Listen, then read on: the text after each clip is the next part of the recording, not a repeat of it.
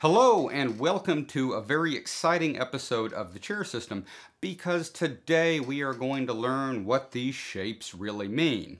For the last few weeks you've been learning this chair, this chair, this chair, and of course the bridges.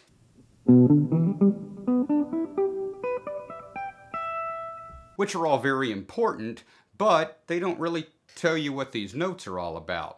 You see, part of the reason I did this, and believe me, I debated a lot over whether or not I would show you the context of these chairs up front, or if I would show you the shapes first.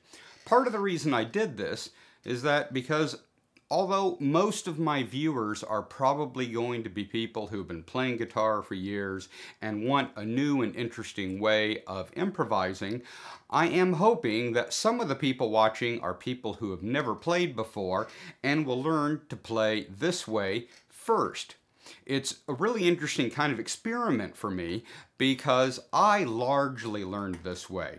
Even though I had learned chord shapes and I had learned box shapes, I didn't really get into fully improvising until I learned these shapes. And so this is actually the way I see the guitar now, and I will be very curious to see what it's going to be like if someone sees the guitar like this as well, especially if it's their first way to see the guitar. Just kind of an interesting experiment.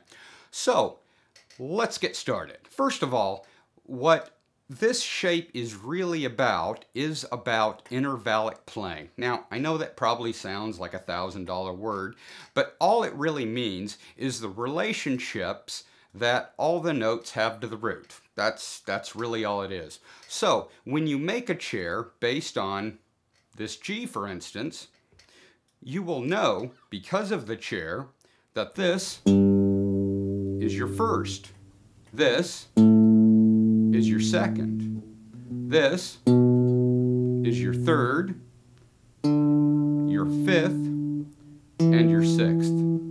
First, second, third, fifth, sixth. First, second, third, fifth, sixth. First, second, third, fifth, sixth.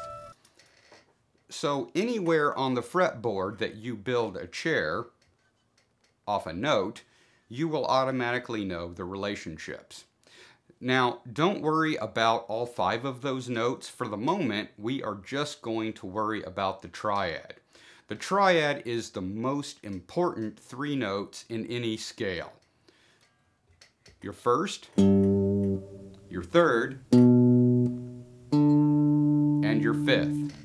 First, third, fifth. First, third, fifth.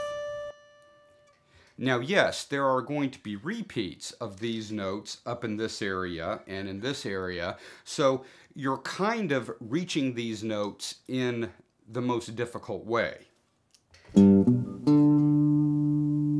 And here it's going to be kind of tricky.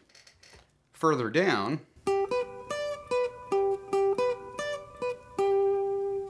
it's going to be a little easier.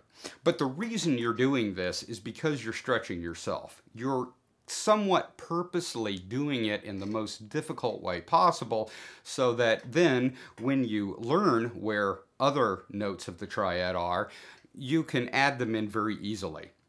You see, if you've been learning to play by boxes, you probably already know that your fingers have a tendency to go in a very particular pattern.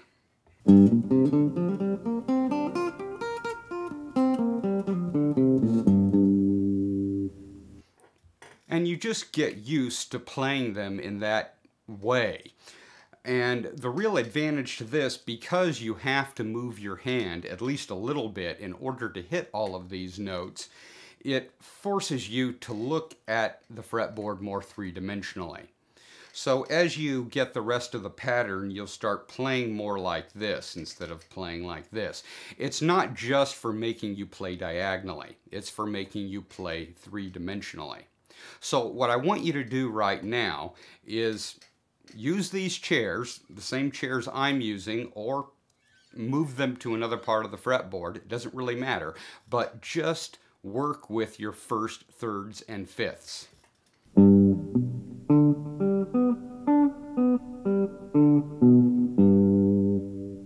You've probably heard other people tell you how incredibly important the triad is, but just being able to look at the fretboard and just pick them out is really going to do so much for you. It's hard to describe until you really start improvising, but it will. It really, really will. And then you'll learn, like the 2nd and the 6th.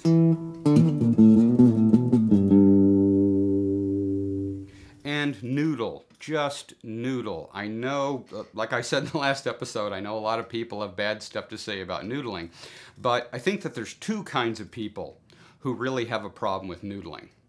Either people who have been playing so long that they've forgotten why you noodled in the first place, and people who just have become stuck and don't really want to do things any other way.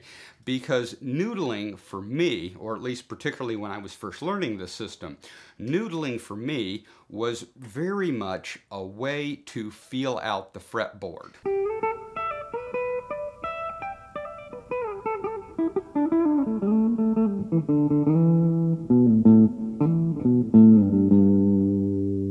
Because what you're doing when you're noodling is not only having your fingers learn where notes are and expanding where those notes are, but it's also training your head to go, oh,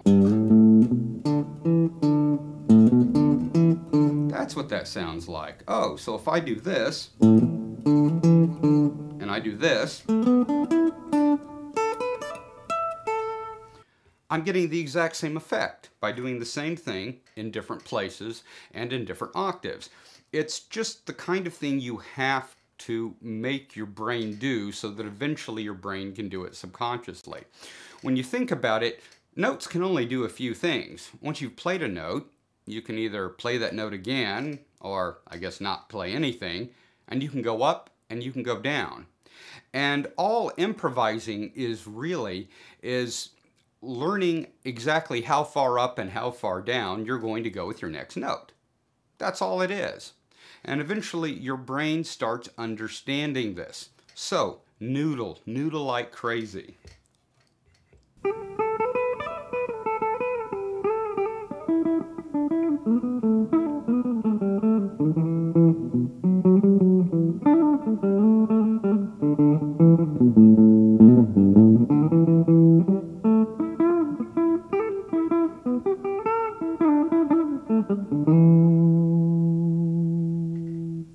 Because the more you do that, the more it is going to lock it into your brain. I very much look forward to the next episode where we're going to get deeper into the actual context of all of these notes instead of just looking at shapes. I hope you very much enjoyed this episode, and I will see you on the next one.